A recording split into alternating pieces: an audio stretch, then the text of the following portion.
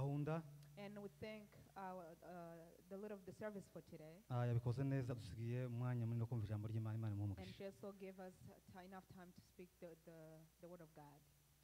Mbere y'uko icyo tuvuga Before we say anything, natwe tubanje gutanga muzo kuri Paul ku bibazo turimo tunyuramo, we're going to give our condolences, ariko haracyari ibyiringiro but there's still hope.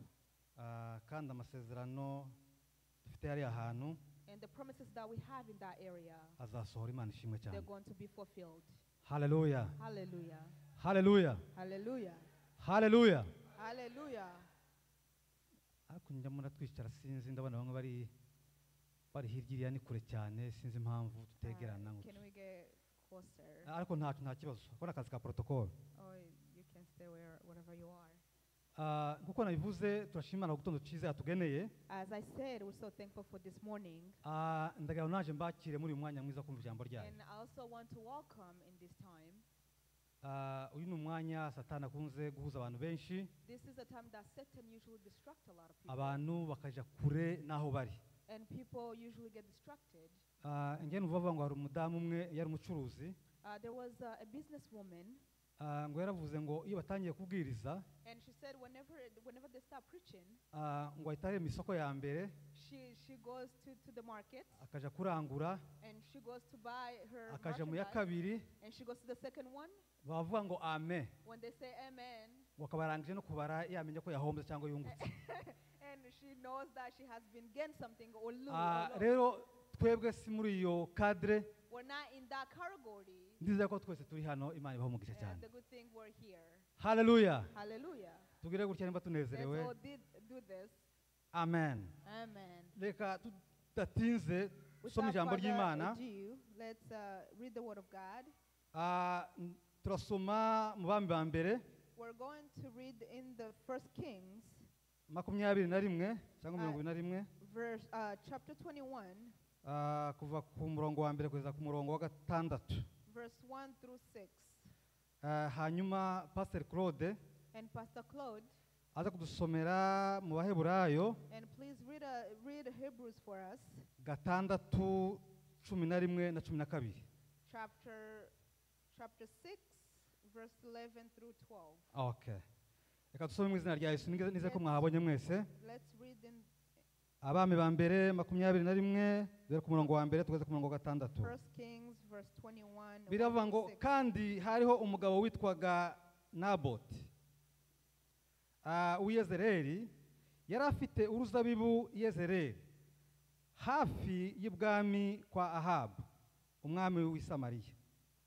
Ahabu abwira Naboti ati pa uruzabibu rwawe kugira ngo nduhingire igihambo cy'imboga kuko ari hafi y'urugo rwanje. Nzaguha urundi ruzabibu ruruta ubwiza cyangwa washaka naguha ibiguzi byarwo ku ifeza. Naboti abwira Ahabu ati mwumva ahantu. Naboti abwira Ahabu ati biragatsindwa n'Uwiteka kuguha gakondo y'abasogokuruza banje. Maze Ahabu ataha afite agahinda n'uburakari kubw'ijambo Naboti w'Yezereli yamubwiye ngo sinaguha gakondo y'abasogokuruza banje. Nuko aryama ku gisasiro cye yerekeye ivure yanga kugira icyo afungura. Hanyuma umugore we Yezebeli araza aramubaza ati niki kiguteye agahinda kikakubuza kurya?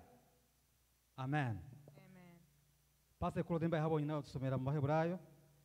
Mbere yuko please read in Hebrews. Abaheburayo 6:11 haravuga ngo ariko rero turifuza cyane ko umuntu wese wo muri mwe yerekana uwo mwete wo kurinda ibyiringiro byazuye kugeza ku mperuka kugira ngo mutaba abanebwe ahubwo mugere ikirenge muca baragwa amasezerano babiheshejwe no kwizera no kwihangana. Amen. Amen. Ako cyane Pastor. Thank you, Pastor. You can read. We may read in English. It's 1 Kings chapter 21, 1 through 6, it reads, Sometime later, there was an incident involving a vineyard belonging to Naboth, the Jezreelite. The vineyard was in Jezreel, close to the palace of Ahab, king of Samaria. Ahab said to Naboth, Let me have your vineyard to use for vegetable garden, since it is close to my palace. In exchange, I'll give you a better vineyard, or if you prefer, I'll pay you whatever it is worth. But Naboth replied, The Lord forbid that I should give you the inheritance of my ancestors. So Ahab went home sullen and angry, because Naboth the Jezreelite had said, I will not give you the inheritance of my ancestors. He lay in his bed sulking and refused to eat. His wife Jezebel came in and asked him, Why are you so sullen? Why won't you eat? He answered her, Because I said to Naboth the Jezreelite, Sell me your vineyard, or if you prefer, I'll give you another vineyard in its place. But he said, I'll not give you my vineyard. Amen. Amen. Amen. Hallelujah. Amen. Ahandi waza kwasoma nta kibazo. Ahandi waza kwasoma nyuma nta kibazo. Ndakwakiriye. Thank you. Amen. Tugiye kuganira ijambo ry'Imana umwanya mutoya cyane. We're going to share the word of God in short. Ndagira ngo umwuka twari turimo tukomezanyemo. I want us to stay in the same spirit. Turaganira ijambo ry'Imana rivuga uyu munsi. The topic for today, riravuga ngo kurinda icyo wahawe. to maintain what you have been given. Kurinda icyo wahawe. To maintain what you have been given. Hanyuma muri entre parenthèse In parentheses, ushiremo hariho agakiza wahawe. there's a salvation that you have been given. Hariho impano z'Imana zikurimo There's a ari gift umurimo from w'Imana God ukora. that you have been given. Hanyuma harimo indangagaciro z'ubukristo ufite. And there's also values of Christianity that you have. Ubwo ni ukuvuga ko niba ntazo ufite Which means if you don't have those things, wowe aya masaha ijambo ntirikureba. which means this time does not concern you. Utegereze bazongere bakubwirize ukizwe And if they preach to you and you're saved, kugira ngo ugire izo ndangagaciro z'ubukristo. so you can gain those values of Christianity. Kurinda icyo wahawe. To maintain what you have been given. Hano dusoma ijambo ry'Imana. We came to read the word of God. Aya ni amakuru ya Naboti. These are the news of Naboth. Ni amakuru dusanzwe twumva. It is a news that we hear, we're familiar with. Bibiliya yatubwiye ngo The Bible told us ngo hari umugabo witwaga Naboti. there was a man named Naboth. Yari ahantu bitwa ngo ni Yezereli. He used to live in Jezebel, I Samariya. in Samaria. Noneho ngo yari afite uruzabibu rwe. He had a vineyard. Urwo ruzabibu ngo ni ikintu yari yasigiwe n'abasekuru n'ababyeyi The be. vineyard was an inheritance from his ancestors. Hari ibintu nk'abingahe yarukoreraga. Hari ibintu nk'abingahe yarukoreraga. Hariho ibintu yarukoreraga. There's things that he used to do. Icyambere The first thing, ngo yarufataga nk'ikintu cy'igiciro kuri we. he used to take it as an important thing. Icya kabiri The second thing, ngo yararurindaga. he guarded it. Icya gatatu And the third thing, ngo yararukoreraga. and he used to work for it. Ngira ngo twumve ibintu uko ari bitatu. And I want us to understand these three things. Bibiliya yatubwiye ngo icyambere The Bible tells us the first thing. ngo yarufataga nk'ikintu cy'agaciro kuri we. He saw it as a valuable thing to him. Haleluya. Amen. Haleluya. Amen. Yarufataga nk'ikintu cy'agaciro kuri we. He took it he saw it as an important thing to him. Icya kabiri akarurinda. And the second thing, he guarded it. Kururinda harimo ibintu byinshi cyane. To guard something, there's a lot of things. Ashobora kuba yararuzitiriye. Maybe yarakoze fence. There was a fence. Thank you. Ikindi yararukoreraga. And another thing, he worked. Ashobora kuba yararuvomerera kugira ngo ruhore rutoshe. Maybe he used to water the vineyard.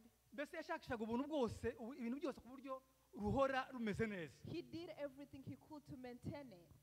Bukeye And soon after, umunsi umwe umwami wo muri icyo gihugu and soon after, a king of that area, Ahab, araza aramutemberera. and he came to visit him. aramubwira ati nta kindi kinzanye And he told him, not, my purpose of coming ndashaka here, ikintu kimwe nshaka kumpa uru ruzabibu rwawe. I want you to give me your vineyard. Haleluya, Hallelujah. haleluya. Hallelujah. Aramubwira ngo ndashaka kumpa uru ruzabibu rwawe, And he said, I want you to give me your vineyard. ariko ntiyarangiza But he did not finish. aravuga ngo ntabwo uri burumpe ku buntu, And he said, I'm not asking it for free. ndakuguranira I'm going to give you something in return. nguhe urundi rwiza runini kuri uru nguru, I am going to give you something bigger than this. kandi niba utanabishaka ndaguha amafaranga, ndaguha ifeza. Also, if you don't want, I'm going to give you money. Haleluya, Amen. haleluya. Amen. Turi kumwe? I Aramubwira ngo ndakuguranira, And he said, I'm going to give you something in return. cyangwa niba utabishaka ndaguha amafaranga. Or if you don't want, I'm going to give you money. Noneho Naboti And Naboth, ntabwo yitaye ko umwami yamugendereye yamutembereye, he did not care that the king came to visit him. ntabwo yitaye ku mwami uwo ari we, He did not care who the king was. nta nubwo yashatse no kudiringa n'umwami, And he didn't even want to deal with the king. nta nubwo yashatse kugira ngo banegosiye, And he didn't even want to negotiate. yahise amusubiza direct. He went directly. Haleluya, Amen. haleluya. Amen. Aramubwira ngo biragatsindwa n'Uwiteka And it is forbidden by my God kuguha gakondo ya ba sogokuruza. to give you the vineyard of my ancestors. Amen. Amen. Haleluya, Amen. haleluya. Amen. Biragatsindwa n'Uwiteka It is forbidden by kuguha God gakondo ya ba sogokuruza to banjye, give you the vineyard of my ancestors. kuko iki ni ikintu mbana ikintu cy'agaciro mu buzima Because bwanjye, this is an important thing in my life. ni ikintu mbana ikintu cy'agaciro nasigiwe, This is an inheritance ni that ikintu I mbana have been given. nk'agaciro ku kintu nahawe. This is an important thing that I have been given. Haleluya. Amen. Aravuga ngo mpora ndukorera, And he said, I usually take care of it. mpora ndurinda, I usually guard it.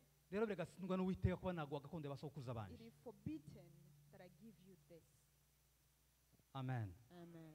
Haleluya. Amen. Rero biragatsindwa n'Uwiteka It is forbidden by God gukerensa agakiza twahawe, gukinisha cyangwa se to take advantage for granted.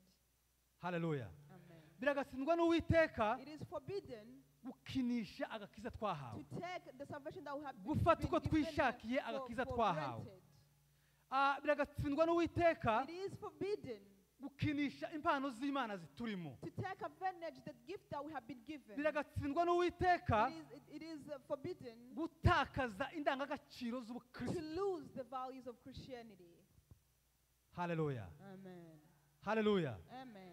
Iki ni ikintu gikomeye cyane. Another thing that is very important. Naboti ntabwo yigeze atindiganya, ntabwo yigeze atindiganya gusubiza umwami, Naboth did not take long to respond to the king. ntabwo yigeze afata umwanya muremure ngo abitekerezeho, He did not go around the bush kuko byari ibintu byari bimurimo. because it is something that was within him. Aravuga ngo biragatsindwa n'Uwiteka umwami kuguha And he uruzabibu said nasigana it basokuru is zanjye. forbidden to give you the vineyard of my ancestors. Amen. Amen. Haleluya. Amen. Ijambo ry'Imana hano ikintu gishaka kutwereka, The word of God is wanting to show us. birashaka kutwereka ko tugomba gukomera ku gakiza twahawe, He wants to tell us we should take the salvation that we have been given. tugomba gukomera ku cyo Very twafashe, important. We need to maintain what we have been given. tugomba gukomera ku cyo twahawe. We have to maintain or to keep what we have been given. Haleluya. Amen. Mu gitabo cya Yuda, In the book of Judah, ushatse wamanuka nta kibazo. Mu gitabo cya Yuda in the book of Judah, ku isura ya gatatu, chapter 3, Yuda amaze kumenya ko abera aho bari hose when he found out where the righteousness were, hari abantu b'abavugabutumwa b'ibinyoma babinjiyemo, and there were also hypocrites among them. barimo babakura ku cyo bamenye, They were kind of like pushing them away from what they have been given or known. barimo babigisha inyigisho zitandukanye n'izo babwiwe. They were being taught different lessons that from what they have been taught. Hanyuma Yuda yandikira abera bose aho bari bari, And Judah wrote to all the righteousness. arababwira ngo nahaswe no kugira ngo mbandikire, nahaswe no kugira ngo mbandikire mwebwe abo dusangiye agakiza. And he said, I wanted to write to you, those that we share the salvation. Haleluya. Amen. Ndagira ngo mbandikire mwebwe dusangiye agakiza, And I wanted to write to you, those that we share salvation. patijwe no kugira ngo mbahatire mbashishikarize kurinda And wanting to let you know, to guard, kurinda kwizera abera bahawe rimwe gusa. to guard the salvation or the things that you have given once. Arababwira ngo hariho kwizera abera bahawe, And he said the righteousness have been given one faith. or hariho salvation. kwizera abera bamenye, There's a faith that the righteous have been known. hari icyo mwamenye, There's something that you have been known. hari icyo mwabwiwe. There's something that you have been told. Ndagira rero ngo mbashishikarize And I want to let you know, gukomera kuri icyo kintu, to maintain kuko that faith, mwagihawe rimwe gusa. because you have been given it once. Nimuramuka mugitakaje, If you lose it, ntabwo muzongera kukibona. you will never regain it. Haleluya. Tugire utya. Let's all do this. Haleluya. Amen. Haleluya. Amen. Arababwira ngo ntimubikinishe, When you take this for granted, ntimwite kuri aba bakozi b'ibinyoma. do not pay attention to those Abo fake ngabo barimo people. bababwira ibitandukanye n'ibyo twababwiye, Those people are telling you different things than we told you. ahubwo ndabahugurira gushishikara, But I'm telling you kurwanira kwizera to fight for your salvation. abera bahawe rimwe That the righteous have been given kuzageza iteka ryose. until the eternity. Haleluya. Amen. Haleluya. Amen. Niki bidusaba rero? What is needed? Biradusaba gukomeza icyo twahawe.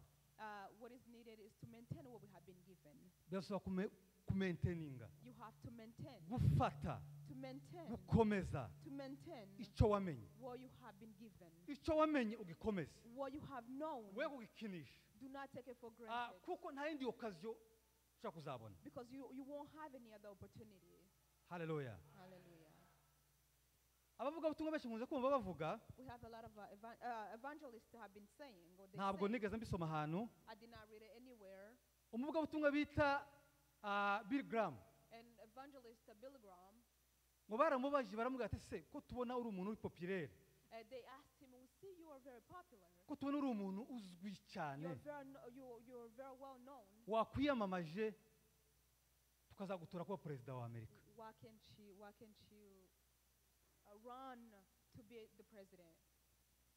Arababwira ngo, arabasubiza ngo, And he responded, arababwira ngo icyanyimika and what can make me kaba umwami w'ishanga rinini gute, to become a king of big ariko ndi nations, imbata y'icyaha. but as a sinner? Aravuga ngo sinabikunda. And he said, I wouldn't love that. Haleluya. Amen. Haleluya. Hallelujah. Kuko yaramaze kureba aravuga ngo ngiye muri biriya bintu hari indangagaciro zimwe za Kristo Because he nshobora figured gutatira. if he goes into those things, he's going to lose some of the values of Christianity. Aravuga ngo icyo nifuza nshaka kumenyekana, And he said, what I wanted to be known. icyo nshaka ni ukomeza gukurikira Yesu namenye. Ngo nuwanyimika kaba umwami w'ishanga rinini rite, If I can become ariko a ndi king imbata y'icyaha. as a sinner, Aravuga ngo sindabikunda. I wouldn't love that. Haleluya. Hallelujah. Haleluya. Hallelujah.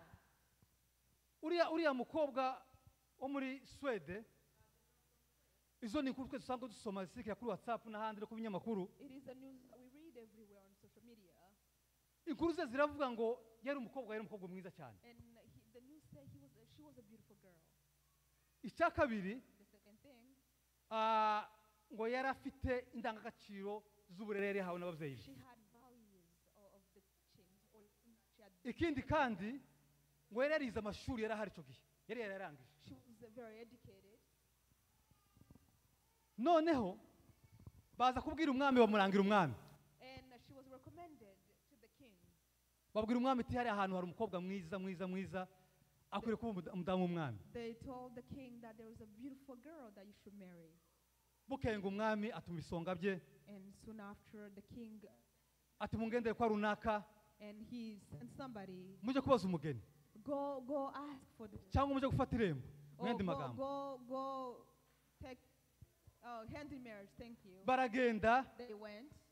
bapiga hodi kwa rwa rugo, They went to the knock. barinjira, They went in, bashitse bavuga barafomora, And after they got it, bavuga icyabazanye they said the mission of the purpose of the. bakirangiza kuvuga icyabazanye After when they were saying what led them there, ababyeyi bavuza impundu and the parents were so happy, ati turakize and we're going to get rich. tubonye amafaranga We're just receiving money. tugiye kuba basebukwe na banyirabukwe b'umwami We're going to be the in-laws of the.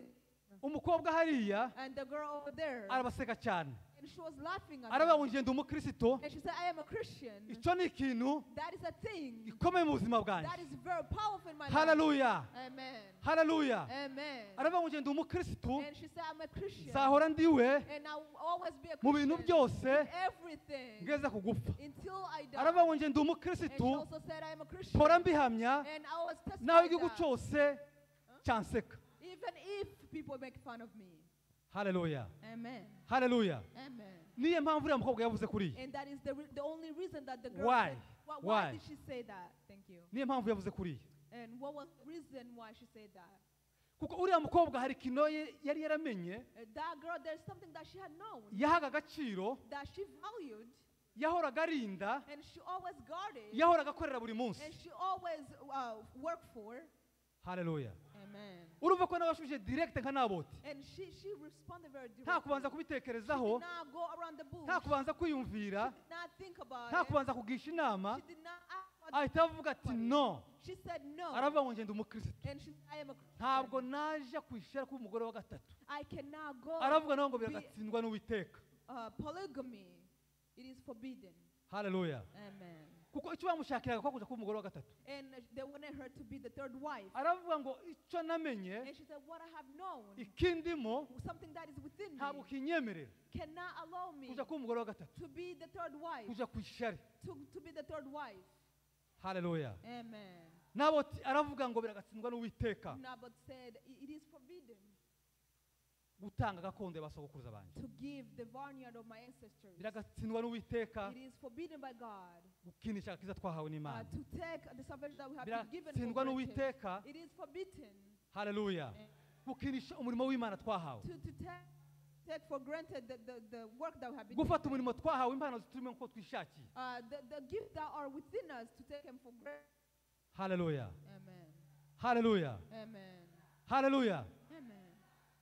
ibi ni ibintu bigoye cyane The things that is very hard muri iyi minsi muri iyi si turimo in this world that we live in, avec la tekinoloji tugezemo with technology that we have, abantu benshi a lot of people barimo barakoresha ibyo bahawe they're using what they mu have been buryo given butari bwo in different ways, umuntu akaba yabasha kugurisha and someone can sell. akagurisha impano imurimo They're to sell the gift that they akagurisha sell, agakiza yahawe they're selling the salvation that they have. akagurisha indangagaciro z'ubukristo They afite sell all the values of Christianity that they have just for nothing kubera ubusa gusa, kubera ubusa gusa for nothing, kubera ibintu bidafatika for something that is umuntu akaba not yakora ibyo important. byose agatanga ibyo byose And you give up everything ku busa just for nothing, ku bintu biri muri isi bizashira for something that is going to end.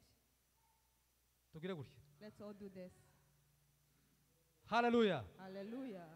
haleluya Hallelujah. haleluya Hallelujah. niki bidusaba rero nk'abantu bamenye imana What is it needed from us, like people, nk'abantu people bafite who have agakiza known twahawe God, like people who have been given salvation, nk'abantu bafite icyo bafashe like people who have been given something. haleluya Amen. biradusaba gukora cyane We are required to work kugira ngo hard dukomeze tu maintaining in order kuvuga ngo tugire cya kintu, dukomeze dufate in order to maintain cya kintu twamenye the things that we have been given. haleluya Amen. haleluya Amen. ndagira ngo tuganire ibintu nk'abingahe bishobora gutuma ukomeza icyo wahawe Talk about a few things that can help us maintain what we have been given. ni byinshi nawe wakongeraho ibyawe There's a lot you can add more. ukwiye gusenga n'ijambo ry'imana hari ibintu bitatu nshaka ko tuganiraho Apart from praying, there are three things that I want to talk about zadufasha that can help us gukomeza to maintain gufata icyo twafashe what we have been given. haleluya Amen. tuba turumvikana I really nagiye understand gahoro kugira ngo each tuze other. kumvikana amen Amen. haleluya Amen. ikintu cya mbere gishobora gutuma The first thing that can help us ukomeza gufata icyo wafashe what we have been given, ni uko hari ibyo ugomba guhomba it is something that you must lose something. ni uko hari ibyo ugomba guhomba There's something that you can lose. haleluya haleluya Amen. umuntu baramubwira ngo dufite repetition kwa gatanu cyangwa kwa gatandatu Somebody tells you we have rehearsal on Friday or Saturday. just for 2 hours Gusa ku masaha abiri. ku masaha abiri Just for 2 hours. akavuga ngo ayo masaha abiri In those 2 hours, niyo masaha nzajya guhahiraho ku isoko ry'abanyafurika it is the time that I go shopping at the African store. amen avuga ngo ayo masaha mwashizeho ngewe niyo nzajya guhahiraho And those hours that you plan to go to have ayo work masaha over- abiri niyo mba when I ndimo go gukora shopping. overtime that's when I work overtime. none ukibaza And you wonder niba ya masaha abiri if those 2 hours, yanditseho guhaha if they're written, they're scheduled to be niba wenda kuwa gatanu mu gitondo if Friday morning, ya masaha abiri utayasimuza ngo yakore kuwa gatanu mu gitondo if you can do in the morning instead of that time. hari icyo bidusaba There's something that is kuko hari required. icyo ugomba guhomba kugira ngo ukore ikindi There's something that you must lose in order to gain something else. yesu ashimwe cyane haleluya Hallelujah. haleluya Hallelujah. urubyiruko rwacu Our youth. abandi bakaguhamagara ngo tuje muri za night club tuje muri za People are calling you to go to the nightclub. tuje muri za boîte de nuit Let's go to the nightclub. wabwira ati no ngewe narakijijwe And you tell them, I am a Christian. bagatana kuvuga ngo wowe ngo uri umuturage dayeri And they tell you, you're stupid. dayeri wowe uri umuturage You are stupid. urabyumva se uri from the countryside You're not what- civilized. yes we are not civilized You're yes. not civilized. Thank you. baba bati wowe uri umuturage dayeri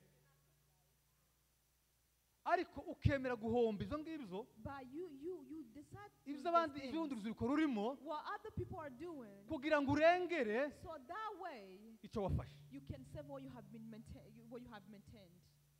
haleluya Amen. ukemera kuva muri bimwe You agree to leave certain wabona ko things, bigufitiye akamaro things that are very important to you, kugira ngo ukomeze icyo wahawe so you can keep what you have been given. haleluya Hallelujah. haleluya Hallelujah.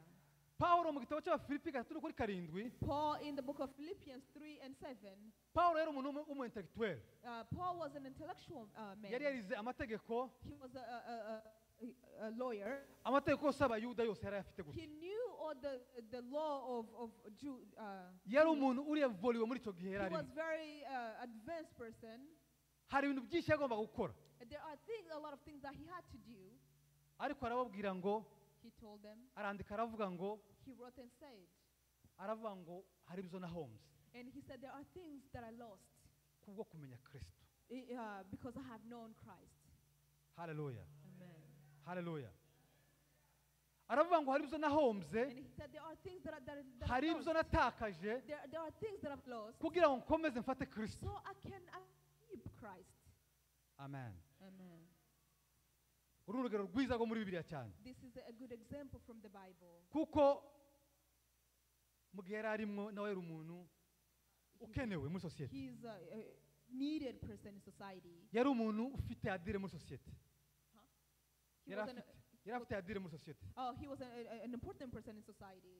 ariko aravuga ngo But he said, kubwo kumenya kristo because I have known Christ, aravuga ngo bizarindamu yanjye those that were very important ibyo to me, nakundaga things that I loved, ibyo nahaga agaciro things that ibyo nagenderagamo bidafite things umumaro that I followed, ibyo nakoranaga n'abandi things badakijijwe that I used to share with other aravuga ngo people. ibyo byose And he said all those things aravuga ngo nabitekereje ko ari igihombo and became a loss for me kubwo kumenya kristo because I have known Christ. haleluya Hallelujah. haleluya Hallelujah. haleluya Hallelujah. kugira ngo ukomeze icyo wahawe In order to maintain what you have been nuko given, hari icyo ugomba guhomba it's because you must lose something. amen Amen. amen Amen. kuko utagize icyo uhomba If you ntabwo don't- wakomeza gufata icyo wahawe If you don't lose something, you cannot maintain what you have been given. niki bidusaba rero kugira icyo duhomba In order to maintain that, you must lose something. haleluya haleluya Amen. icya kabiri Thing ni uguhindura imitekerereze is to change how you think. imitekerereze buriya The thoughts, igira uruhare runini it has a big function mu cyo or twafashe in things that we mu have cyo twamenye. maintained or something that we have known. Haleluya. ngira ngo ikintu tucyumve neza. I want you to understand this thing. Imitekerereze Your thoughts, ushobora gusanga nta hano turi, even here we are, where we are, bwira mugenzi wawe ngo urimo uratekereza iki. ask your neighbor, what are you thinking about? Intekerezo zawe ziri hano. Are your thoughts here? Abantu benshi, A lot of people, abantu benshi barwaye imitekerereze. a lot of people have sickness in their Bafite mind. imitekerereze irwaye. They have thoughts that are sick. Bafite ikintu bita ngo ni trouble de la personnalité. They have a Personality disorder. personality disorder. Thank you.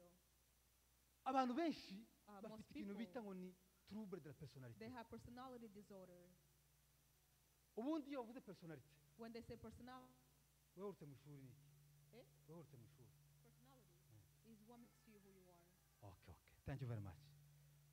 Iyo bavuga ngo personality, When ubundi they say personality ni personality, igice kigenga, It's something imitekerereze. that is your thoughts, Uko utekereza the way you think, ni kuri. it shapes who Niko you sosiyete are. gufata. And that's how the society Nibyo takes. bikugaragaraho. And that is what displays or manifests. Ugasanga umuntu ari mu murimo w'Imana, And you see somebody who's working for God, ntawe utekerereza. and they don't think about it. Ni umuririmbyi, They're singers, nta n'umunsi n'umwe not even one day aratekereza ku murimo w'Imana akora. that they think about the word of God. Ugasanga umuntu n'umupasiteri, And you see somebody's a pastor, just ari muri costume just in suit na karuvate, and a tie, nta n'ijoro na rimwe and no one day aratekereza ku murimo w'Imana that they think ahagarariye. about the word of God that they're leading. Uwo muntu afite icyo bita trouble de la personnalité, And that person, I would say, that person ku ruhare has a rw'imitekerereze. personality disorder. Yesu ashimwe cyane. Praise the Lord. Haleluya. Amen. Haleluya. Amen. Uwo muntu afite ikibazo ku bibazo kujyanye n'imitekerereze. That person has a problem. Niba with his hari thoughts. umurimo w'Imana ukora, If there's a work of God that you do, niba uri umuririmbyi, if you're a singer, niba uri umudiyakoni, if you're a deacon, ukaba nta mwanya ufite wo gutekereza kuri uwo murimo ukora, and you don't have time to think about what you do, you still have problem. you have Ikibazo cy'imitekerereze. personality disorder. Haleluya. Amen. Haleluya. Amen. Turi kumwe? Are we together? Haleluya. Are we together? Ikindi gice personality ikoraho Another thing that personality do, ni amarangamutima. Ni or amarangamutima. emotions. Thank you. Uburyo ureactinga, uburyo The way you react iyo umuntu akubwiye ikintu. when somebody tells you something. Umukecuru umwe yaravuze, One older woman said, yaravuze ngo ntajya mvuga Ifaransa. and she said, I do not understand French. Kubera ubugare, Because she was a confident aravuga ngo woman. ntajya mvuga Ifaransa. And she said, I do not understand French. Ngo ariko iyo umuntu yibeshye akamutuka mu Ifaransa, But when somebody cursed me in French, ngo arabyumva. and she understands. Haleluya. Amen. Urumva uwo muntu, hari abantu benshi, There are a lot of people, umuntu baramubwira ngo wakererewe muri korali, and they tell you, you're late. agahita azamura intoki gutya ngo And njyewe, they say, me. ngo umukobwa wa naka, Me, somebody's ngo wabanaka, such ngurambona. and such, you're going to see me. kandi uwo muntu And that person, ni umuririmbyi, she's a singer. ni umukozi w'Imana. She's a servant of God. Haleluya. Amen. Uwo muntu ni gute yamentininga How can that person indangagaciro maintain, z'ubukristo? the values of Uwo muntu ni Christianity? gute yamentininga Hey, impano y'uburinzi murimo? that of Uwo muntu singing that ufite she imivugire has. imeze gutyo And somebody ni who gute speaks that way, yamentininga how can they ikintu maintain kimurimo? something that they have been given? Haleluya. Amen. Turiho nimba turi kumwe. Let's all do this. Amen. Amen. Ikindi gice personality ikoraho, Another thing that personality does, ngira ngo ni uburyo umuntu afata ibyemezo. it is a way that you take decision, you make decisions. Umuntu, okay, ndiho ndavuga abaririmbyi ko n'abandi bose. I'm just talking about singers, but it's for everyone. Umuntu bakamubwira wa mugani ngo yakero cyangwa ntakiza muri repetition. And they tell you you're late. Ngo ntahandi ngo ngiye ngo nivuyemo. And they say, I'm leaving. Ati mugende nyamwiza na korali yawe mugende. Nyamwiza and your choir, just go. Nyumvira icyemezo afashe. and think about the decision that has been icyo cyemezo ni taken. cyiza Is that a good decision?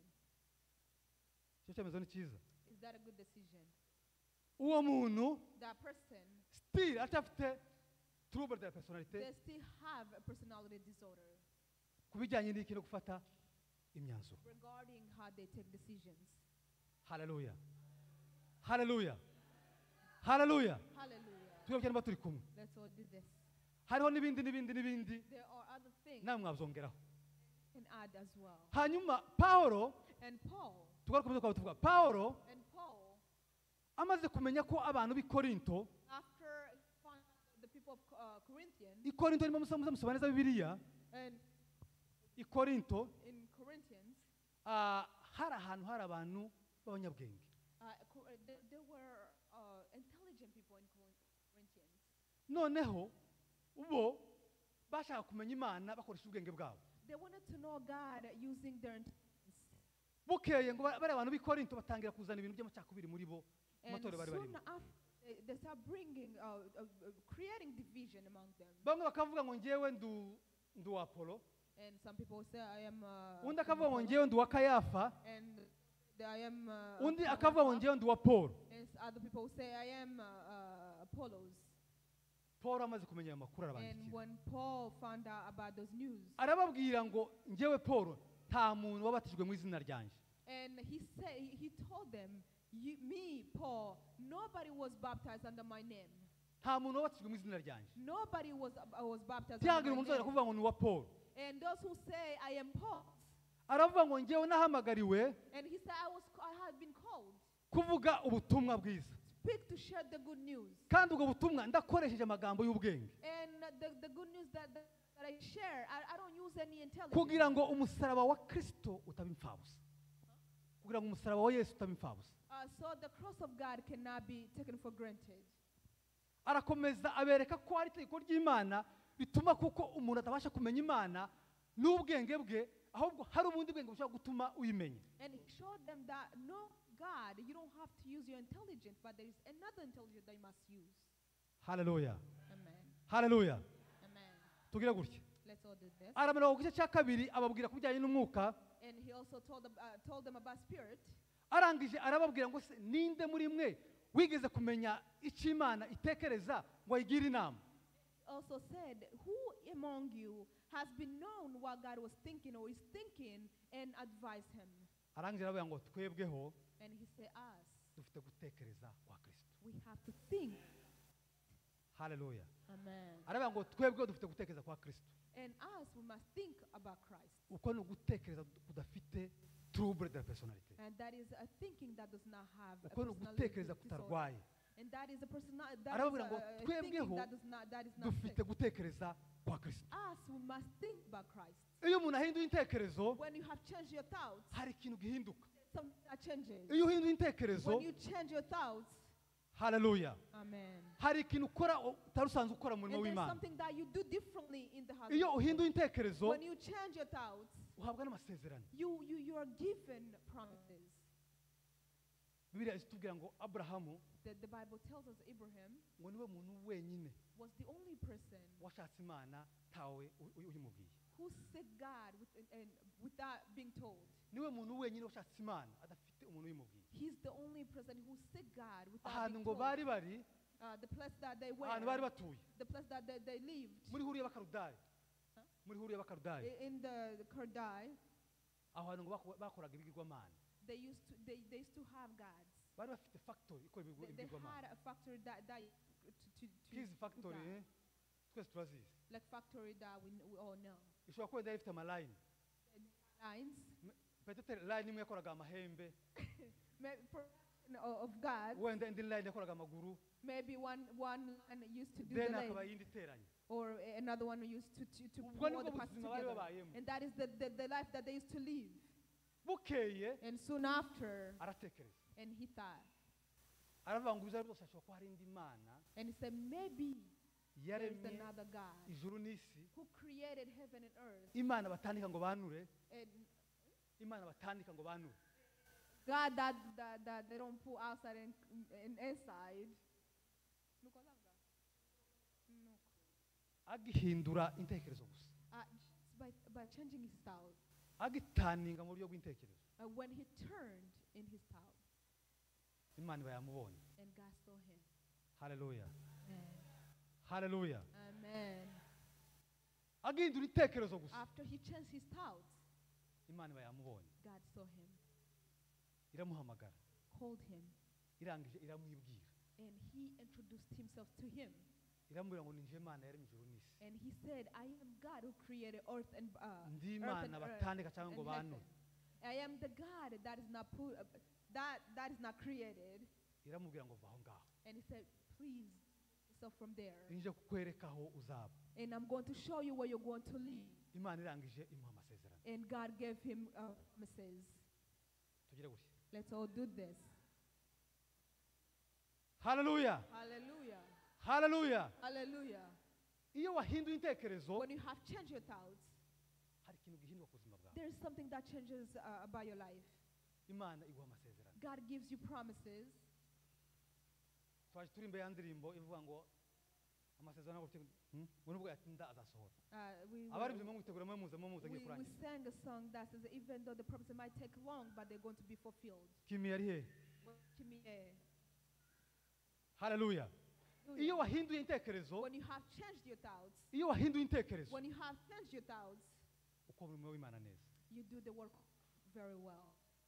Yesu ashimwe. Nta kindi cyadufasha There's nothing else that can help us kumaintainga icyo twahawe, to maintain what we have been given, gukomeza icyo twahawe. to maintain what we have been given.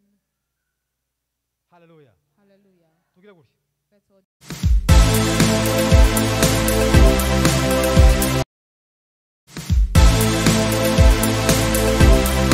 giving up something. Intumwa za Yesu zarapfuye zizira ijambo ry'Imana. Jesus' disciples, they died because of the word of God.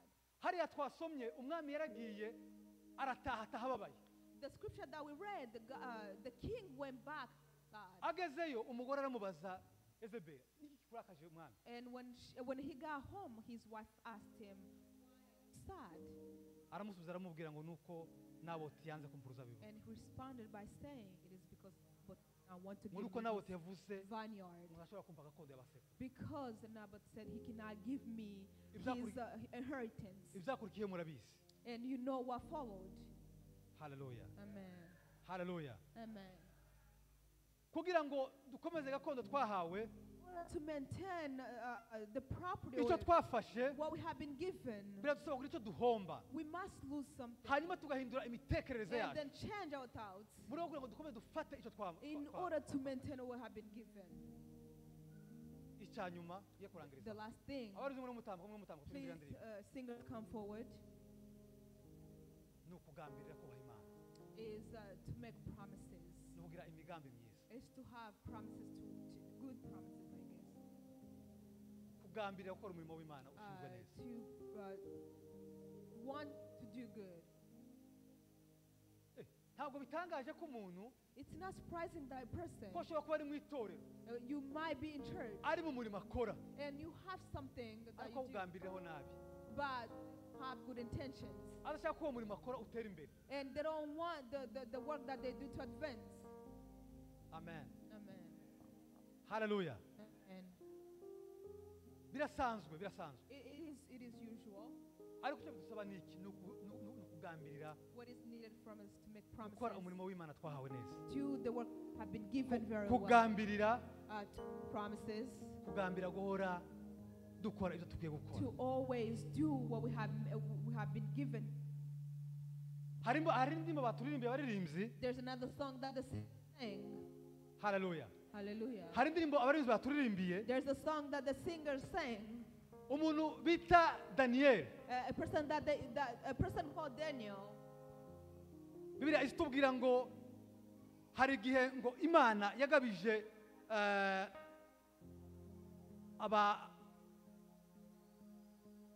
ab'Ibabuloni kugira ngo bafate abayuda batwara iminyago.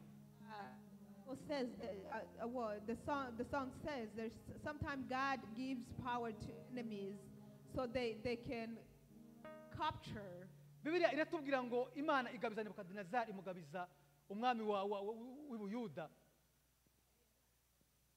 Nebukadinezari. And allowed Nebuchadnezzar to be taken captive. maze ngo aragenda afata umwami And he went and captured the king. afata n'abandi b'abanyagano He took other people. ndetse n'ibikoresho byo mu nzu y'umwami The thing, barabijyana and they babijyana took iwabo him. bagezeyo When they got there, umwami ategeka umutwaro w'inkone ze the king commanded, aramubwira ngo agende amushakire abasore beza b'abanyagano and he told him, find me good men of Nagano, abasore bakomoka ibwami who come from the kingdom, abasore ngo bazi ubwenge men who are intelligent, bazi icyo gukora who knows what to do. daniyeli yari abarimo And then Daniel was among them. hanyuma umwami aravuga And the king also said, aravuga ngo hanyuma mubazane and he said, bring them here mubatoze and train them. ndetse ngo bazaze barya no ku biryo ngewe umwami So, ndyaho and even allow them to eat the food na that I vino eat, na vino mwaho even the wine that I drink.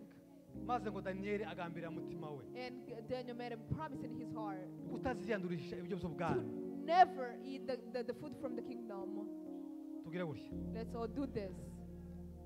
kugambirira neza To make a good promise, ni ikintu kidufasha it is something that allows us, haleluya amen, gukomeza icyo twahawe to maintain what we have been given. gukomeza icyo twahawe To maintain what we have been given. amen Hallelujah. haleluya Hallelujah. biragatsindwa rero gutakaza umurimo w'imana It dukora is forbidden to biragatsindwa lose the work of God. biragatsindwa n'uwiteka gukinisha akiza twahawe It is forbidden to take for granted biragatsindwa something that have been n'uwiteka given. gukinisha umurimo w'imana dukora It is forbidden to take the work of God for granted. gukinisha impano z'imana ziturimo To take for granted the gifts that are within us. icyo bidusaba ni ukugira ngo tugire ibyo duhomba What is needed is for us to lose something hanyuma duhindura imitekerereze so we can change our thoughts. imitekerereze adufasha no kwinjira mu masezerano The yacu thoughts that can allow us to enter into promises hanyuma tugambire kubaha imana and tugambirire neza then have good promises. imana ibahe umugisha cyane May God bless you all. Amen. Amen. haleluya Hallelujah. reka turirimbe indirimbo hanyuma Let Tuza me gusenga ask Imana. them to sing this song, and then we're going to pray after. Thank you.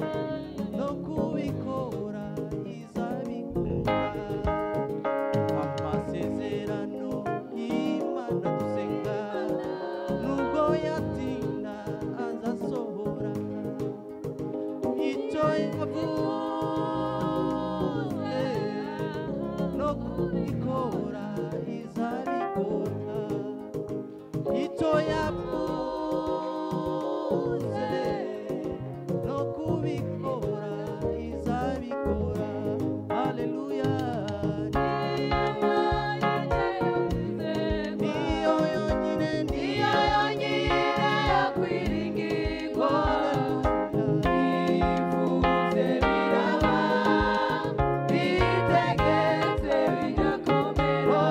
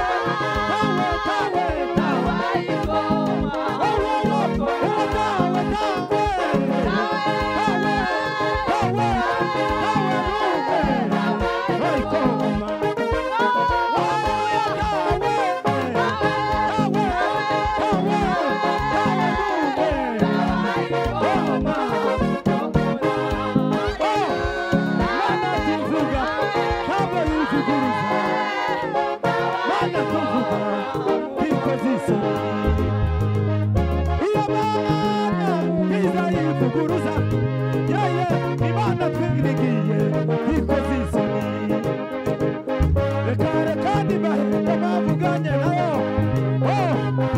ubwo yivuguruza habe namba nimba warasenze wiherereye Imana tuvuga irakomeye ubibazo nawe ufite Imana tiri kure yawe mugenzi we ibyo uvuga byose izabikora